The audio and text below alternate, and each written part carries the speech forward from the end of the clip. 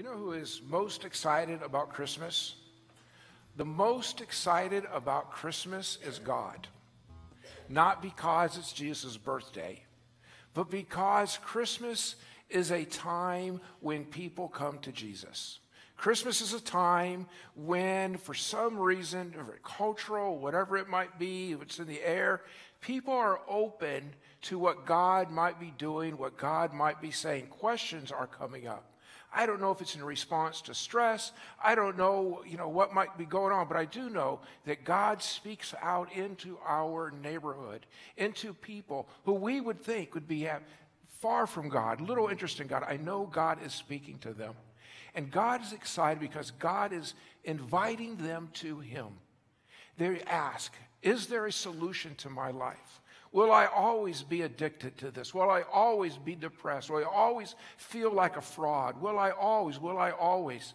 And God is answering their prayers saying, no, in me there is freedom. You will be free from that. And He is inviting them to Him.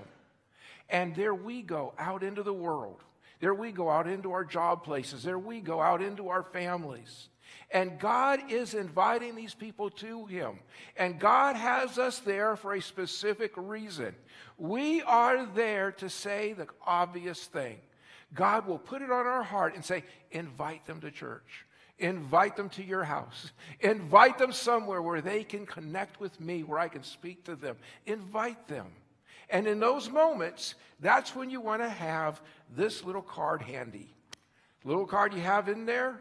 Many times, God will put it on your heart. Hey, this is somebody that I'm inviting. This is somebody that I'm making it obvious. And you're sitting there with this card. You pull this thing out and say, this is why I have this. Okay, hey, here's a church. I'd like to invite you to this church to come with me and invite them. If this is a big card and this doesn't fit in your pocket, out in the lobby, you can pick up a 3x3 card, which is promoting our Christmas service for them. So that's a much more convenient. Take a stack of them. We have a lot of them. We're not going to run out. Take as many as you want, one for every person at your work. But be there, be ready when God puts that on your heart, because God is working out ahead of us in that very sense. Nothing starts without an invitation. Nothing. Everything begins with an invitation. I cannot drive by Matilda and El Camino and not thank God for that Starbucks. That Starbucks is where I first invited Ami. I invited Ami to meet me there. She didn't want to go.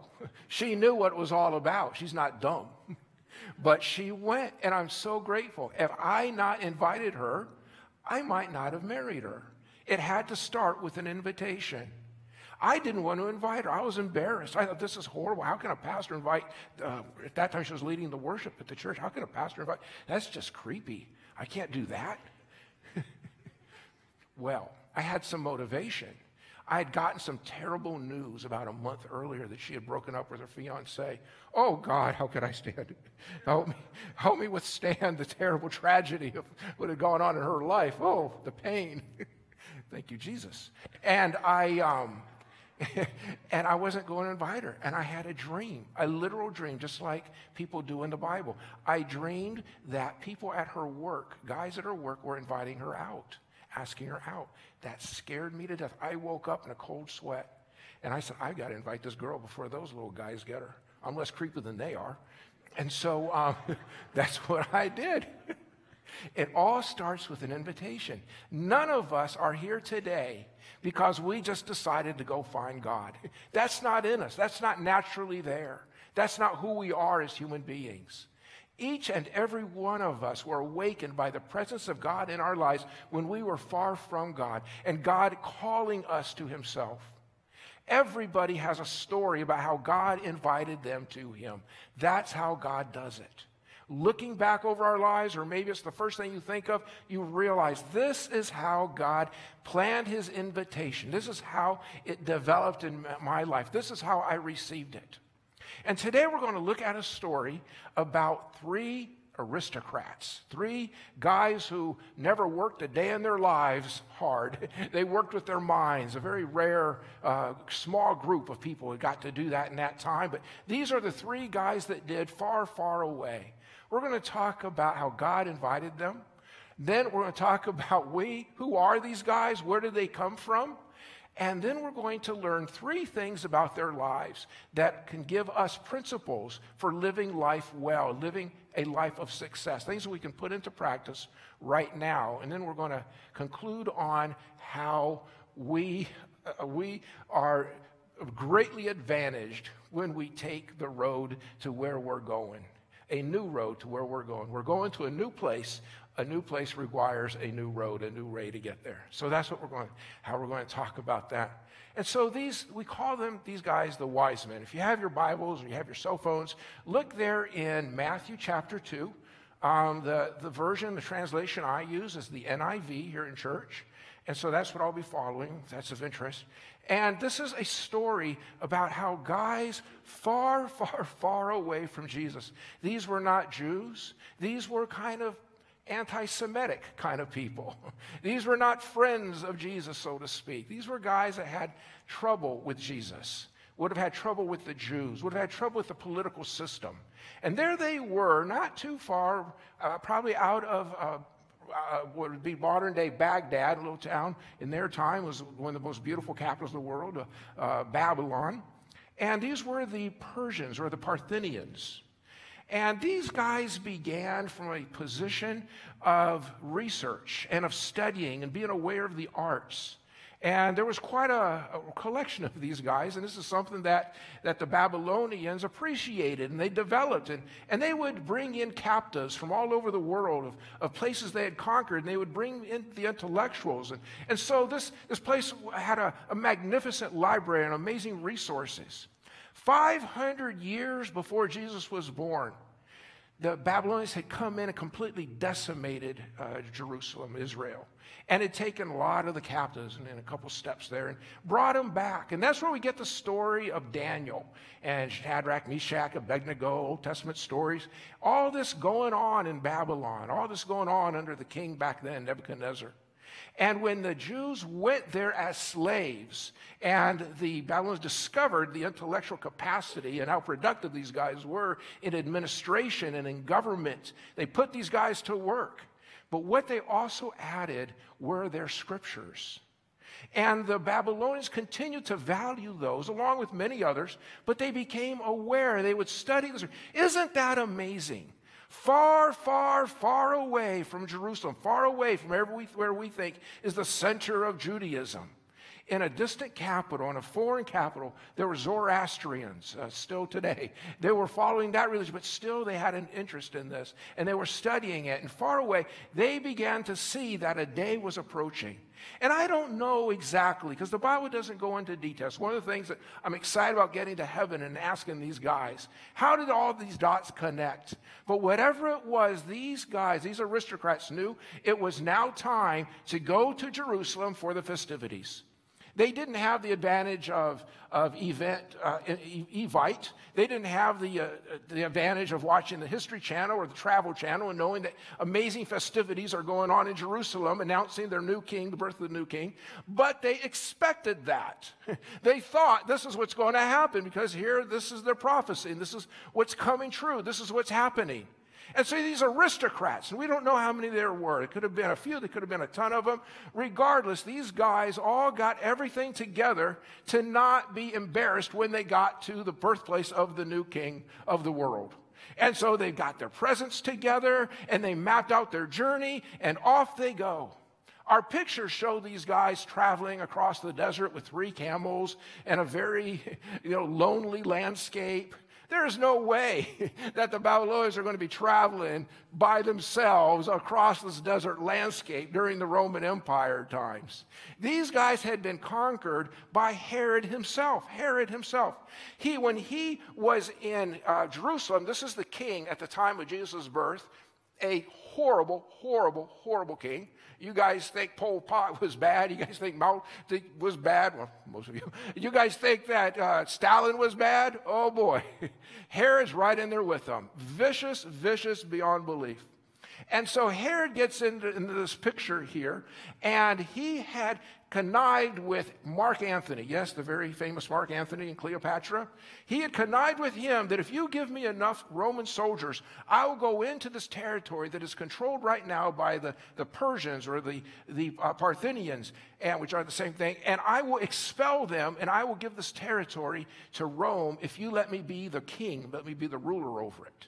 And they said, you know, if you can do that, we've been trying to get them out of there for 100 years. You go in there and you do it. And Herod got in there and did it. He got them out and expelled them, moved them back. At this point, there's a Parthian king named Phraates V. And this is just 4 years during Jesus' birth in that era, that short period of time, where there was a peace between the Persians and the Romans. Most of the time, it was just they're at each other's throat. A short time of peace, which would have allowed these wise men, these aristocrats, to travel to Jerusalem. But they weren't coming as subjects. They would not have been coming to be submissive. They would have been coming to show everybody how strong and powerful we are, and you better keep an eye on us, because someday we're taking our land back. Now, I know it's hard for us today to think that at one point the Iranians used to want the Jews to be thrown into the sea. I know it hasn't been like that for a long, long time. How things change, right? Nothing changes. It's still that way today, isn't it? It's still that animosity. It's still that desire. This is my land. Same thing in Jesus' day. And in come these aristocrats. They would have not come on camels themselves. They would have been riding the horses that they were so famous for, that the Romans couldn't get enough of, just envied with all of their heart, the Arabian stallions. They would have ridden in with a small army without a doubt. They would have ridden in with servants. And they rode into this city with gifts for the new king. And they said, you know what? Any new king that's going to overthrow Herod, any new king that might overthrow the Romans, we're behind this thing. That's probably how these guys are thinking. And they arrive in Jerusalem looking for the party, and there's no party. What's wrong with these people? We came from so far away, and here we are, and you guys aren't ready for the party? We've been ready. We're here. We've got our presents. We're all dressed up. Where's the party? There's nothing going on. They go, let's go see Herod. What's wrong with Herod? So they go over, and they find Herod, and Herod's shocked. A new king? A new king, you say? Really? Well, that doesn't sound real good. What's going on with that? And so, before I keep going and completely forget, let's read here in Matthew chapter 2 the story of the Magi, or the aristocrats, or the wise men, however, all kinds of words we have to describe these guys. After Jesus was born in Bethlehem in Judea, during the time of King Herod, Magi from the east came to Jerusalem and asked, "Where is the one who has been born King of the Jews? We saw his star when it rose and have come to worship him." When King Herod heard this, he was disturbed, and all Jerusalem with him. When he had called together all the people's chief priests and teachers of the law, he asked them where the Messiah was to be born. "In Bethlehem in Judea," they replied, "for this is what the prophet has written. But you, Bethlehem, in the land of Judah, are by no means the least among the rulers of Judah, for out of you will come a ruler who will shepherd my people Israel." Then Herod called the Magi secretly and found out from them the exact time the star had appeared. He sent them to Bethlehem and said, "Go and search carefully for this child. As soon as you find him, report to me so that I too may go and worship him." After they had heard the king, they went on their way, and the star they had seen, when it rose, went ahead of them until it stopped over the place where the child was. When they saw the star, they were overjoyed. On coming to the house, they saw the child with his mother Mary, and they bowed down and worshiped him. Then they opened their treasures and presented him with gifts of gold, frankincense, and myrrh. And having been warned in a dream not to go back to Herod, they returned to their country by another route. This is the place where you and I come to in our own lives. Maybe you have received the invitation from God, but you're looking at God's people and you're saying, "I'm not at all like those people. They belong to a different ethnicity than I do. These kind of people belong to a different political system than I do. These people, their numbers are in places that aren't like my home. My home is very, very far away from all this. Maybe you're somebody that's receiving a very strange invitation. And God is saying, hey, I'm calling you to me, and you're hesitant. You're saying, I don't know. I've got my own religion. I've got my own people. I've got my own way. I'm not sure that this is an invitation I should answer. These wise men, they transcended. They broke through all of those barriers. They crossed the political barriers. They crossed the ethnic barriers. They crossed the language barriers. They crossed the geographic barriers. They went right through because they weren't looking for a religion. They were looking for a king. And that's what brought them. That's what brought them to Jesus. It's not about what everybody else looks like. It's not about what how everybody else behaves. That's going to be very disappointing. It's about Jesus. It's about coming to who Jesus is. The Jesus, as we sang in Hosanna in the highest, that's the Jesus that's above all that. All that is created order. Jesus is the creator. And that's who is calling you. That is who. Don't get these things, don't let these different things, cultural things, be a distraction to you. Keep your focus on who is calling your heart, who is speaking to you, who it is, and it's Jesus. And that's where these wise men, they walk in to Jerusalem looking for Jesus, and they get there, and this is the first application I want to make for you. So close, yet so far. These guys came from a long, long ways away. They're all ready for the party. They're ready, they're far, and yet Herod didn't have a clue. Even the people around him were scared to death. Maybe somebody did know or something had woken them up, but everybody was scared to death of Herod. Nobody was paying attention to what God was doing. They're all fear of him. Why? Because Herod would kill anybody that did any kind of wiggle that made him look like they might want some of Herod's authority. Herod killed his wife, he killed his son, he was devastating, killed people just for all kinds of strange reasons, just to prevent anybody from getting any idea that any authority might be taken away from him. And here all these Jews are right there, and so far away, so much further away than the Magi were, than the aristocrats were. They might have been a long ways away geographically, but their hearts were right. And yet the people who were right there were so far away. Have you ever felt that you're right there, but you also are so far away? I was talking to somebody who talked about a coworker who supposedly was a Christian, but by their behavior acted in very disappointing ways. Boy, isn't that a dime a dozen? Doesn't that happen all the time? Oh, and you're a Christian, and you treat us like that, and these are the things you do, and you steal, and blah, blah, blah. So close, so close. We could just go to church anywhere. We all have friends. The Bibles, some of us have more than one Bible. We all have Bibles on our cell phones. So far away, so far away. And that's kind of the plague that we all live in a sense. We're so close to God, yet we don't see him. We don't look. And God is right there, right there. All we got to do is turn around and see him. I don't see him. I don't see him. Where is he? Because we're not looking. We're not open. We're not asking God to reveal himself to us, to show himself to us. When you live looking for God, when you live wondering where God is and how he's going to show up, you begin to see God in everything and everywhere. You begin to see God in the eyes of people you begin to meet. You begin to see God in news that you hear. You begin to see God even in beautiful nature. You begin to see his creation. Everything testifies and points to the reality and the presence of God in our lives. But sometimes the greatest blinders are all in our head as they're focused in on us. We can be so close, yet so far. That's the first thing that we want to remember that we learn from these magi. You don't have to come from a long ways away. Sometimes all you have to do is turn around and see God right there. He's right there asking for your attention. Sometimes it's just stopping long enough to say, God, are you here? And waiting for him to speak to you. opening up your Bible, going to him in prayer, being ready for God. He's right there. The second thing I want to point out here is all of us have a little bit of Herod in us. All of us are a little tiny bit of Herod. What do I mean by that? Herod would kill very quickly, annihilate anything that took any of his authority away from him. He was jealous of his authority to the extreme.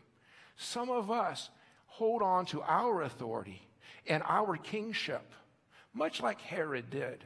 And if anything would come and threaten that, if God steps into our lives and says, why don't you let me control that? Oh, those were the wrong words to use. Let me remind you who controls my life. There's your little Herod. There's your little Herod just holding on to everything you can. There's little Herod in all of us. You can't share authority with God and yourself. You can't share possessions, ownership of your possessions. I own mine, but God, you can share them. You can have some of them. That doesn't work. That's not how God plays that game. Herod understood that. Herod understood either it's me or nothing. And that's how God is. It's either me or nothing. And when God comes to us and he says, hey, how about we handle this my way? Our response is to say, God, I want to do what you think is best in my life. That's where I want to go. When God comes and says, hey, I'd like for you to be generous in this way. Okay, it's all yours. You're the one in charge. I'm going to be generous in that way because that's what you're putting on my heart to do. I'm putting this in your hands. That's letting Jesus be the king of our lives. That's not being a little Herod at all. That's being, I'm given the authority that I once so jealously guarded. I am giving it to God. I'm being submissive to God's will and how God wants things to be. Many times, God will check my heart. Inevitably, I might grow frustrated with somebody or something, and I'll get all excited about it in a negative way and kind of obsessed on it and thinking, and then God just kind of taps me kind of hard. And he says, hey, what's wrong with our relationship? And I'm like, well, what do you mean what's wrong with our relationship? Our relationship's fine. You and me are good. My problem is with this person over here. My problem is with this issue over here. And God says, no, you don't have a problem with anybody. You have a problem with me. And until our relationship is right, you're going to constantly find problems around you. Let's get our relationship right and then watch that problem vaporize. Let that problem go away. And then I got to remember, I got to come back to God. And I realized that I was taking authority myself, that I wasn't submitting to God's authority in my own life.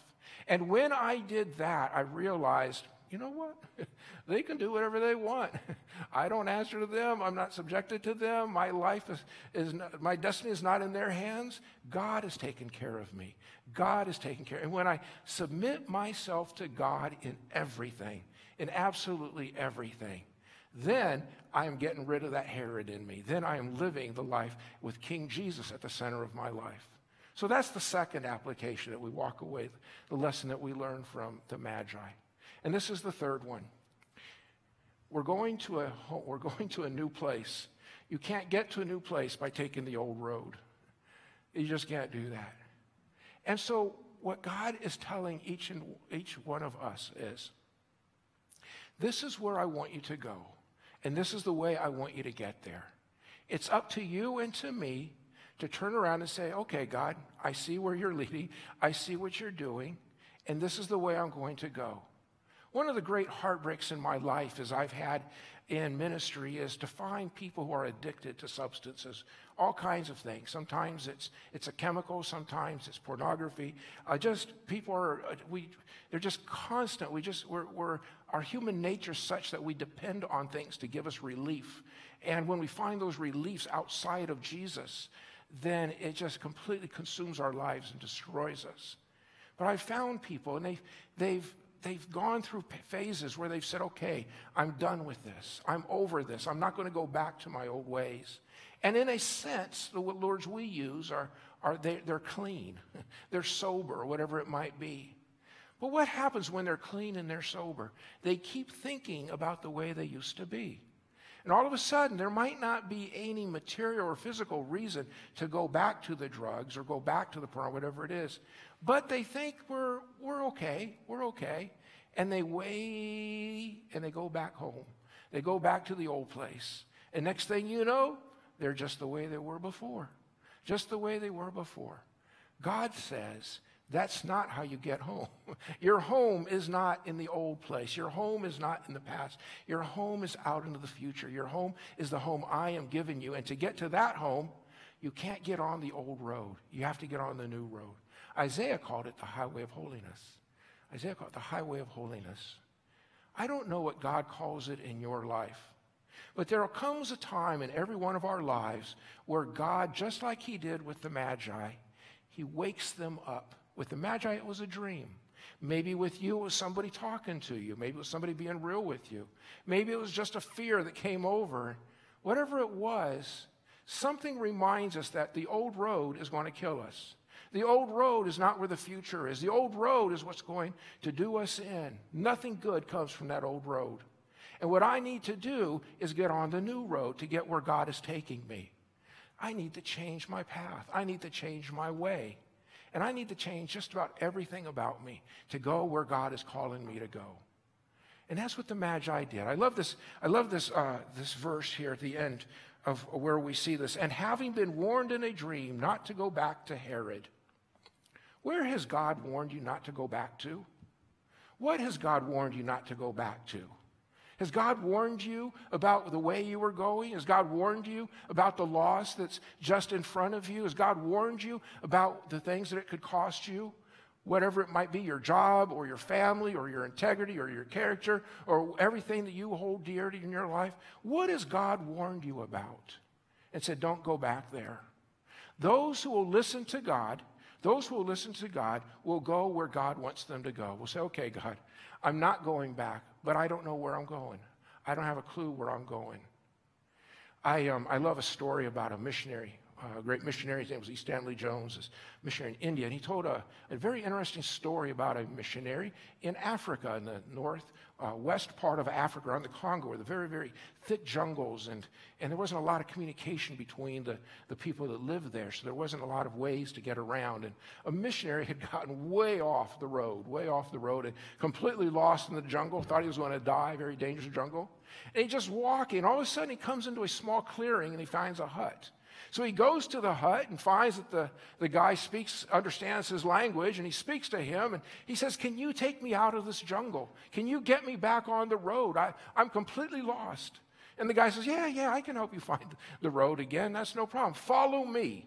And so they go right off into the jungle, and the guy's got his machete. He's just hacking away at the jungle, hacking away. And the missionary's following this guy, but he starts to become a little bit worried because we're not getting anywhere. Nothing's happening, and there's no path. And are we just hacking weeds? What are we doing out here? And he asks the guy, he says, are we going to the road? Because I don't see a path.